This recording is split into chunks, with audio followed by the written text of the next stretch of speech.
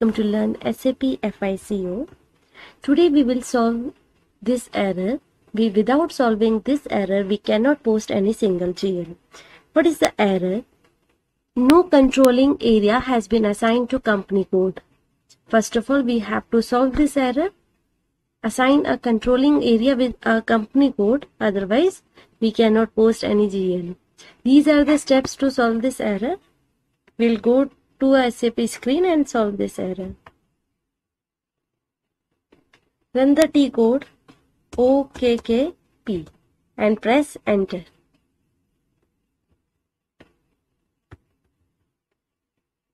This is the screen. Here we have to click on new entries. Click on controlling area. Give company code. Now, here assignment control. Under assignment control, click on first option, controlling area same as company code. Here we'll give a company name and save. Click on yes. Choose your company. Tata. And continue. Now, double click on assignment of company code. Here, click on new entries. Now give your company code and save. Now, double click on activate components. Here, click on new entries.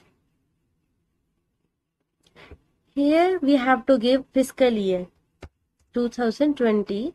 Under active components, first we have to choose the component active and take on profit center accounting and take on cost object.